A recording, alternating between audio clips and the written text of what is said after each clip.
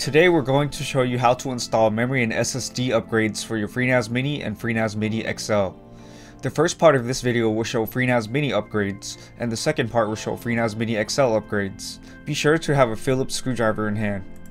First, you'll want to remove the outer casing. Go ahead and cut the tamper-resistant sticker. There are 4 screws secured in place. Begin by unfastening the screws from the back and gently sliding out the metal case. The FreeNAS Mini has 4 memory slots, a blue and white pair on the same side as the power connector, and a blue and white pair on the opposite side of the chassis. The outer slot should be available for you to install your new memory in. You should touch the metal chassis of the Mini to discharge any static, then open the plastic package containing the module. Avoid touching the gold edge connector. Line up your memory module so that the notch matches with the socket. Gently insert the memory module into the memory slot, putting the notch on the end of the module under the fixed latch. Gently guide the module into the slot, pressing down on both ends of the module until the hinge latch swings in, locking into place. Repeat for the second memory module, which goes in the same color slot of the other side of the chassis. The SSD upgrade includes 1 or 2 SSD drives and mounting screws.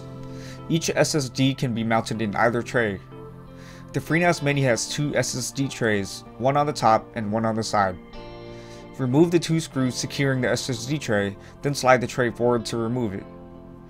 Mount an SSD in the tray with 4 small screws, one at each corner.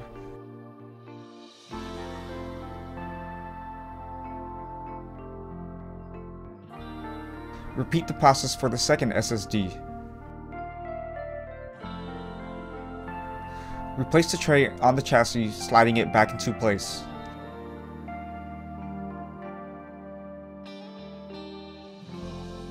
Then attach it with the original screws.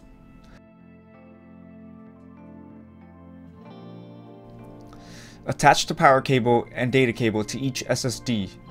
Make sure the L shape is correctly aligned with the corresponding connector.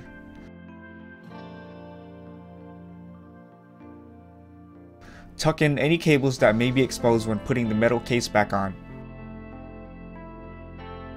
Now, replace the case and secure your Mini. In this section, we are going to upgrade the FreeNAS Mini XL. First, you'll want to remove the outer casing. Go ahead and cut the tamper-resistant sticker. There are 4 screws secured in place. Begin by unfastening the screws from the back and gently sliding out both sides of the metal case. The FreeNAS Mini has 4 memory slots, a blue and white pair on the same side as the power connector, and a blue and white pair on the opposite side of the chassis. The outer slot should be available for you to install your new memory in. You should touch the metal chassis of the Mini to discharge any static, then open the plastic package containing the module. Avoid touching the gold edge connector. Line up your memory module so that the notch matches with the socket. Gently insert the memory module into the memory slot, putting the notch on the end of the module under the fixed latch. Gently guide the module into the slot, pressing down on both ends of the module until the hinge latch swings in, locking into place.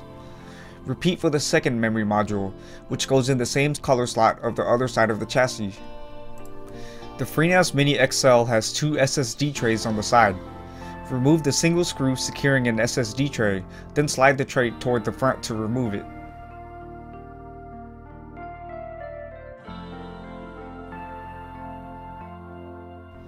Mount the SSD tray by placing the holes on one side of the SSD onto the 2 pins in the tray. Then use 2 screws from the upgrade kit to secure it from the back. Replace the tray on the chassis, sliding it back into place and securing with the original screws. Repeat the process for the second SSD.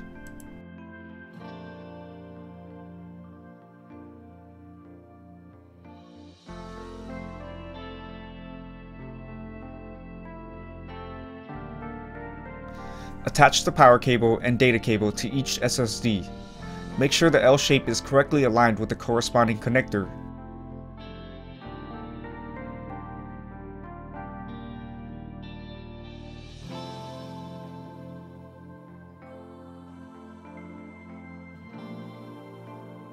Tuck in any cables that may be exposed when putting the metal case back on.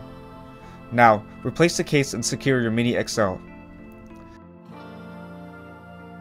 That's it for the FreeNAS Mini and Mini XL memory and solid state drive upgrade video. Thank you for watching.